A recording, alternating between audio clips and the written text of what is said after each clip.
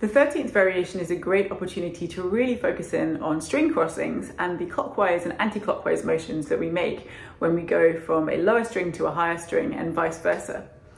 So with this variation, if we look at the option starting with the up bow at the frog, then we're basically going lower string up bow to higher string down bow.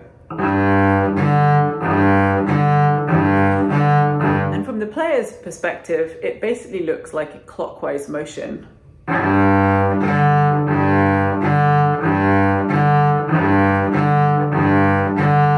And if we reverse it, starting with the down bow on the lower string, then of course we have the opposite motion, an anti-clockwise motion.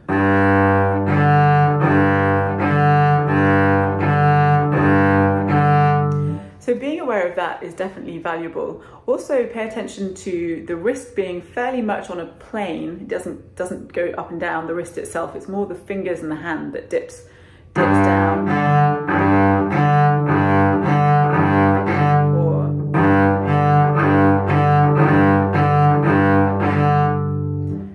So that's something that's important to be aware of. With this one also, it's spiccato. I recommend practice it more connected, more really trying to get that smooth circular motion.